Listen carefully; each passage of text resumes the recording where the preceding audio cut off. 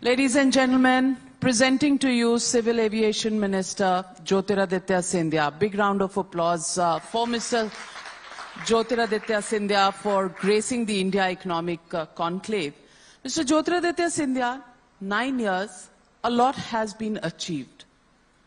Are you totally satisfied with the sector that you head in terms of the strides that have been made, 43% passenger traffic above last year's level? Do you think you thought about this happening in the manner it has? And do you think this is going to continue, the growth story in the aviation sector?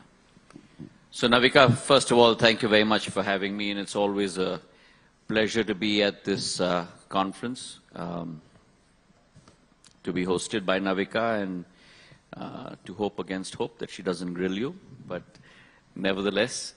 Let me say this, that the transportation sector in India has gone through a huge change over the last 9 years. I think you are sitting on the cusp, even with this growth, of a revolution. And that the underpinning of that, Navika, if I may, are based upon 4 fundamental precepts that have transformed India in the last 9 years under the leadership of Prime Minister Modi. The first, of course, is the fact that India today is the only bright, shining star on the economic paradigm across the world, growing at 6.1% on a compounded annual growth rate basis. And don't forget that the magic in an economic story lies not necessarily in blips of economic growth of 10% or 9% or 8%, but really a CAGR of upwards of 5–5.5% that transforms lives across the world. And same has been the story in the US, a country that one looks at in terms of its economic strength. The US grew at 2%, but it grew at 2% for 100 years. And that's what transformed the US's story. So the first is economic growth. The second is the increasing urbanization that's happening in India. India over the last 9 years has today grown to roughly about 34% of our population living in urban agglomerates. And that number is only going to grow by the year 2030 to close to about 40%. That brings with it a tremendous amount of latent demand.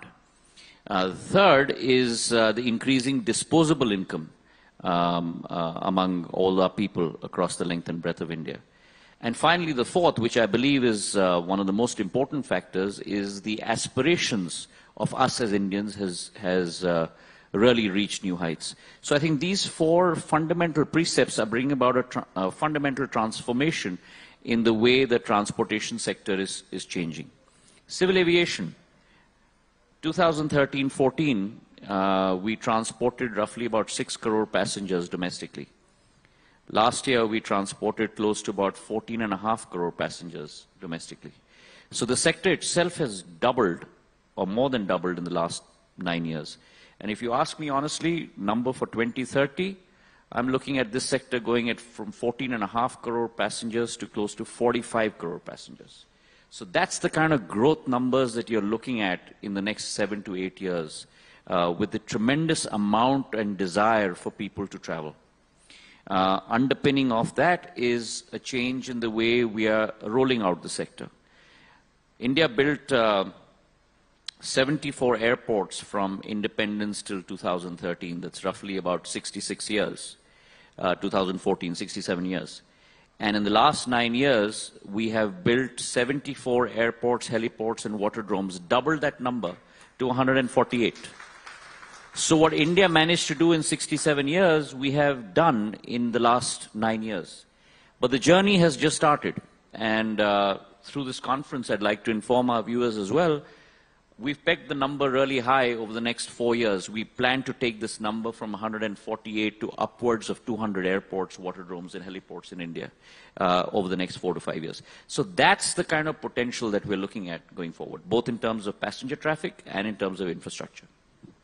Mr. Scindia, you made a statement that you have a massive game plan coming up for the aviation sector. Since you made that remark, people have stopped breathing. They're waiting for you to unveil the massive game plan. On the India Economic Conclave, would you want our audiences to know what that massive game plan is all about? So that's a good follow-up question, because once you define your mission and the growth drivers and demand, then the next plausible question is how are you going to make sure that you're able to service that demand? And I'm in a service industry, I'm in a service business. And therefore, the two fundamental, again, precepts based with that, if you look at airports, when I talk about the fact that we're going to grow from 148 to almost 200, 220 airports over the next 4 to 5 years, we have close to a 98,000 crore capex plan in place for the next 3 to 4 years. That is going to be driven not only by the private sector, but it's going to be driven by the private sector and the public sector through Airports Authority of India. Airports Authority of India will roughly do a capex between 32 to 34,000 crores out of those 98,000 crores, which will cover 42 greenfield airports and 42 brownfield airports and 3 greenfield airports, of which one we've already built in Holongi in Arunachal Pradesh at a cost of roughly about 750 crores. The private sector, through the capex number that I just talked about, roughly about 60,000 crores odd, will expand capacity in 4 brownfield airports and build out an additional 3 greenfield airports. So that being the plan from a macro perspective, civil aviation has always worked on a hub and spoke policy. So when you look at both the hubs and the spokes, we've got 6 metros in our country. Our current throughput capacity in our 6 metros, which is Bombay, Delhi, Kolkata, Hyderabad, Bengaluru, Chennai, those 6 metros is roughly about 220 million throughput on an annual basis. In the next 3 to 4 years, that throughput on these 6 airports, including Jewar and Navi Mumbai, which are coming up, will go to a 425 million. So those are the numbers that we're talking about. Delhi Airport today services roughly about 70 million passengers.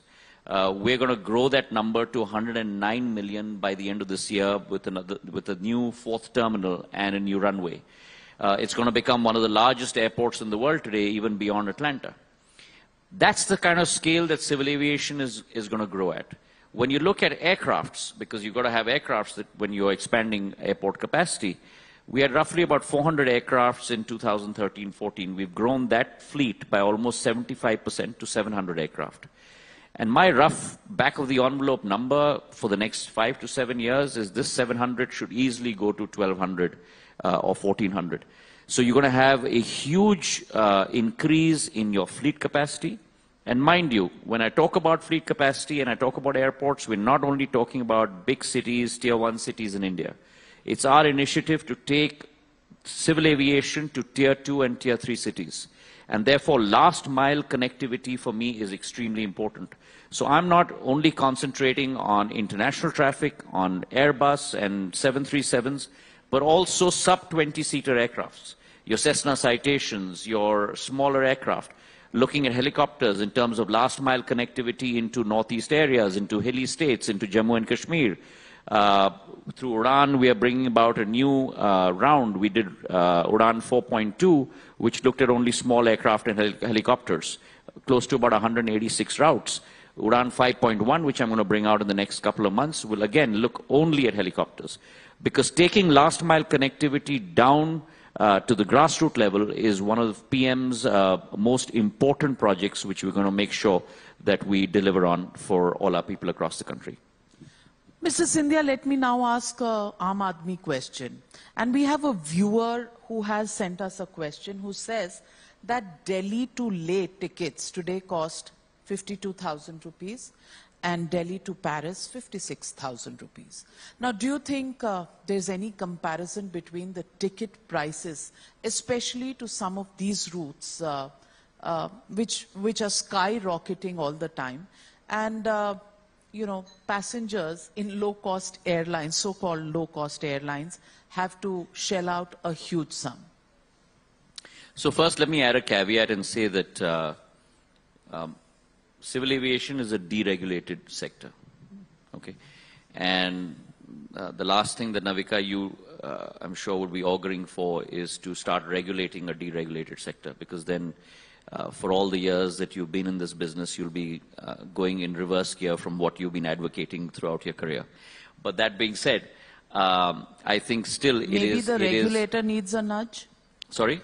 Is the regulator looking at these prices? Do they need a nudge? Because these are questions people are asking. Correct. So the point that I was trying to make to you, and I'm going to try and make that point once again, is that we are a deregulated sector, right? In 1993, in fact, my father brought in open sky policy, as you well recall, and we deregulated the civil aviation sector. So there is no regulator for pricing of fares. But having said that, I think it's important to understand the dynamics across which this industry works. And there are two dynamics that are in play today. One, very clearly, the civil aviation sector and the industry is a seasonal industry. So you have high points, which start in festive season in October. So October through Jan is high season for this industry. Then you go into a lull, starting Jan until April, May, when the summer season kicks in and holidays and all of that sort of season starts, which is what we're going through right now. And therefore, you have high demand that steps in again, which then peters off prior to monsoon. So A, we are a seasonal industry, and therefore there are crests and troughs from a demand point of view.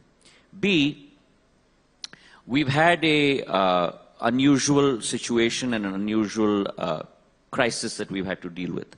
The sector that you've talked about, and very rightfully so, used to be serviced by Go First.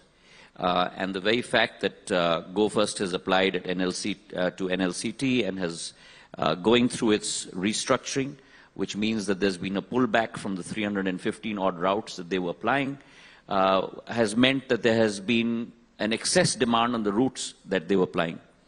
Now, we've given additional routes to other airlines, but it's a very piquant situation, if I may use that word, because I doubt whether any sector has kind of seen the vicissitudes that civil aviation has seen over the last 3 years. 3 years ago, you had a time when all your planes were sitting on the ground and there was not a single passenger for any one of these aircraft. And today, we have all our aircraft up in the air, but we don't have enough aircraft to service the demand. And the reason why we don't have enough aircraft is because the main suppliers of aircraft across the world, whether it's Airbus or it's Boeing or engine suppliers, Pratt & Whitney, all have supply chain issues. And therefore, they're not able to service in terms of the demand that is out there. Now, one of the main reasons that we have this kind of piquant situation is also because of a supply chain issue with regard to Pratt & Whitney. But having said that, I have put together a group as we speak in the last couple of days. We are doing our analysis in-house on a lot of these routes. One of the two airports that have been, or two destinations, if you will, that have been affected the most by this unusual event is one, Srinagar, and the second is Pune, slightly Ahmedabad. And we're doing a full analysis on this. And we will speak to our airlines to make sure that fares are within a certain level, and we will try our best. But it's a issue that has been created due to an unforeseen demand-supply imbalance, which was not the case last year. Mr. Scindia, the deregulated sector, as you say, petroleum is also deregulated. But it's often seen, and I can give you statistic information, I can send it across to your office, where that whenever there are elections around the corner, somehow the deregulation goes on hold, and then just post-elections, the deregulation comes back. Are we waiting for elections? I don't think you can compare civil aviation and petroleum, to be very honest, because even though We've done away with APM. There is, at the end of the day, most of the refining companies and the E&P companies, exploration and production companies, are still under the government's ambit. There are no carriers today apart from Alliance Air, which has 16 ATRs or 22 ATRs that are within the ambit of government. So we are truly a deregulated sector, even though when we had Air India under our fold, there was no regulation on ticket pricing. And that has been the case through successive governments, whether it was our government or a Congress government or maybe a third front government or so on and so forth. But having said that, as I mentioned to you, that it's something that is on my table, it's something that is being analyzed today, and in the next couple of days, once that analysis comes through, and where you see a great degree of volatility between, let's say, 14-day pricing or 30-day pricing and one-day pricing, we shall certainly speak to the airlines, but as you are also well aware, the industry goes through something called an RBD, which is Reservation Bucket Designators, and this is an international practice. And if you and I book a ticket, let's say 30 days down the road, you will get it at rock bottom prices. But if it is a spot ticket, which is for tomorrow, then there is a high degree of volatility, whether you look at international travel, domestic travel. Internationally, that is the practice. Point one. Point two, you also have to understand, Navika, and this is not directly related to your question, but it's important. Air turbine fuel is close to about 40% of the cost structure of an airline. And ATF price pre-COVID used to be 53,000 rupees a kiloliter odd, somewhere around there. Today, ATF pricing is close to about 1,07,000 rupees a kiloliter. So when input cost has gone up by over 100%, and that is 40% of your cost structure, and for airlines that are not making money or just about turning around, that also becomes 40% of your revenue structure. And therefore, the levers that you have control over are fairly limited. And so these are situations that we're grappling with. One of the things that I did in the last 2.5 years, looking at this financial structure of the industry, is to look at what are the levers that we can work with. And one of the things that jumped out at me was the fact that we had within our country only about 12 states that charged VAT on ATF ranging between 1% to 4%. And we had 24 states and union territories in our country that charged VAT on ATF ranging between 20 to 30%. So imagine the double whammy. Your ATF price doubles by 100%. On that, you have to pay an additional 20 to 30% VAT on ATF. Where is the sense of running that business? And therefore, I went out to a number of states because civil aviation, the complexion of the industry has changed. The economic multipliers, the employment multipliers that it brings with it are tremendous.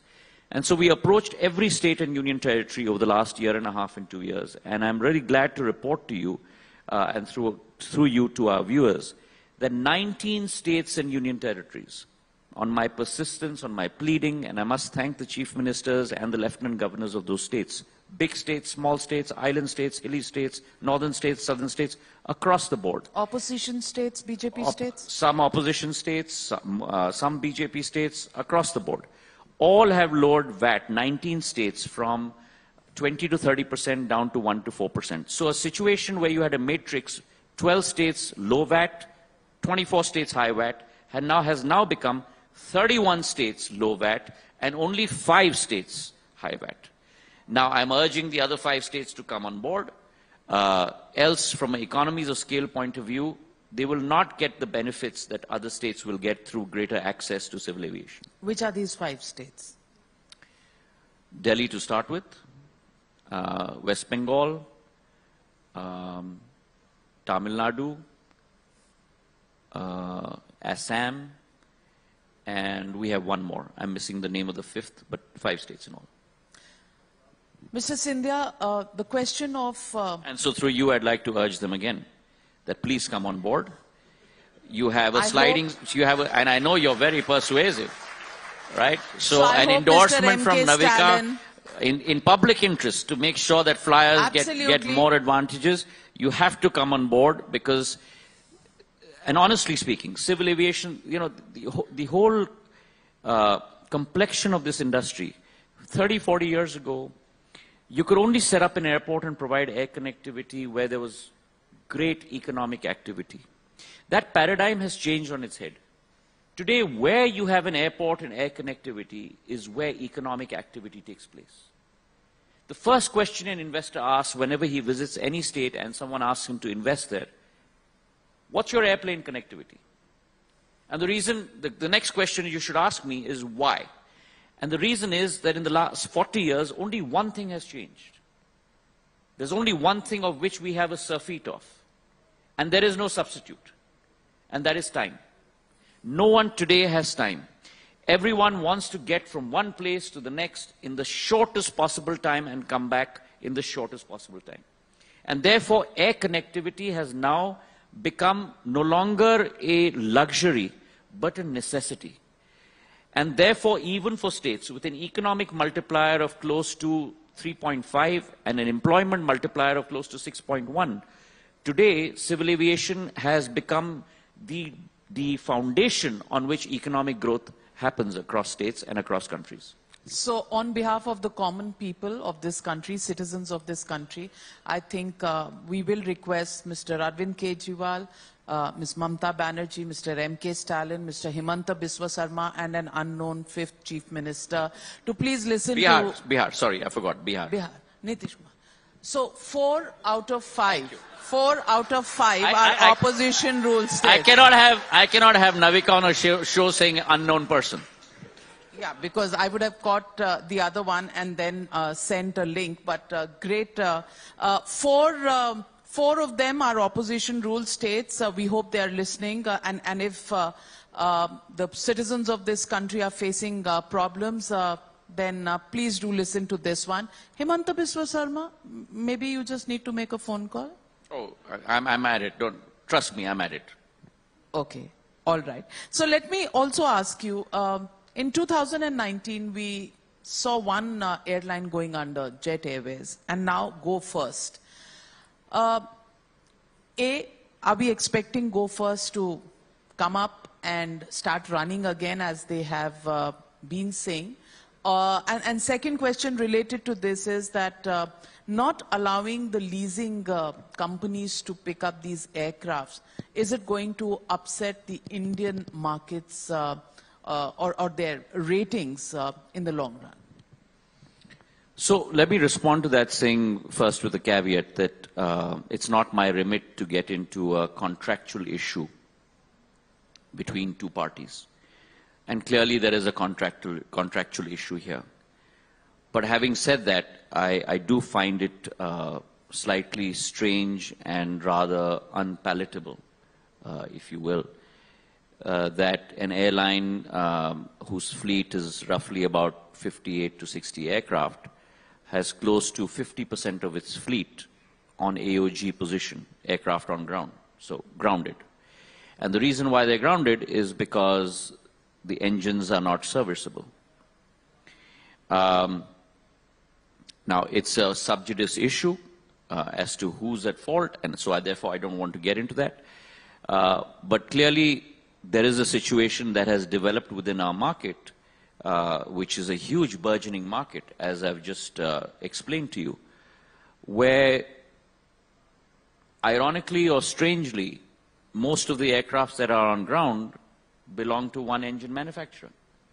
And that, to me, is an issue of concern. And we have spoken with that engine manufacturer that India is not a country where we can afford to have our planes on the ground, especially looking at the demand numbers. Pre-COVID, we hit a high of 425,000 on a particular day. This year, successively, we've hit a new high of 456,000 on a daily basis, ranging between 370 to 390, 400, 420. And therefore, I'm looking at forecasting this demand this festive season, Navika, to maybe even touch 5 lakhs. And therefore, we need every aircraft in India in the air. As far as what is in store for Go First going forward, we had written to them in the 3rd week of May, saying, please come up with your restructuring plan so that we can evaluate it and assess it and come back to you. They came back to us with something, I believe, on the 25th of May. We have looked at that document. We've identified the loopholes, what needs to be worked at by them, and we are waiting for a revert from them. But I certainly hope they're up in the air as soon as possible. To your last question in terms of lessors being able to repossess their aircraft, as I said, NLCT has passed a moratorium order. Lessors are still in court, so it's a sub judice matter. But we are doing our work from a regulatory side in terms of putting together the international framework to make sure that lessors are also well protected.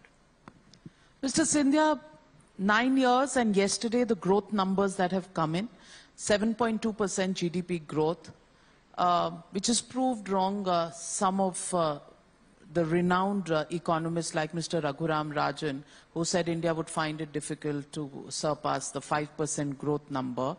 And of course, the statements being made by Mr. Rahul Gandhi in the United States about how India is bad on every possible count. Why are you not able to convince the opposition, number one? And why do you think some of these economists still do not see India as a bright spot? Well, if you want me to put it succinctly, we can only convince those who are open and willing to be convinced. We cannot convince those who have a closed mind due to their own self-servicing ideologies and philosophies. If you look at India's story over the last 9 years and you look at the transformation for you and I as a common person, whether it's on the infrastructure basis, whether it's on social welfare schemes, whether it is in terms of connectivity, whether it is in terms of eradicating middlemen and corruption. I remember there was a statement by a famous opposition leader who said that every rupee that is sent from the center, only 15 paise reaches the common man. And today you have in place a leader within India where at the touch of a button from Delhi, if it's 6,000 rupees as Pradhan Mantri Kisan Samman Nidhi going into the bank account of a farmer sitting in Bamori district in Guna, for example, that money reaches electronically in that instant into that person's account. That kind of transparency was never heard of in India. The fact that you've created 50 crore Jan Dhan accounts in India, the fact that you've got a UPI transfer interface. Look at what we went through COVID. The whole world was never prepared for what happened. And it's only within India that when you got 220 crore vaccinations done in a country of this size, impossible by any standards across the world. And every single person in a city like New York and in a city like London, you went into a hospital to get a vaccination, and people would write down your name on a chit, Navika Kumar, age so-and-so, given a vaccination so-and-so, and a pencil piece of paper was handed over to patients. In India, digitally, electronically, you got a COVID certificate on your mobile. Was that ever possible 9 years ago? Now, if people refuse to see this, if people label a vaccine as a BJP vaccine, or the fact that it has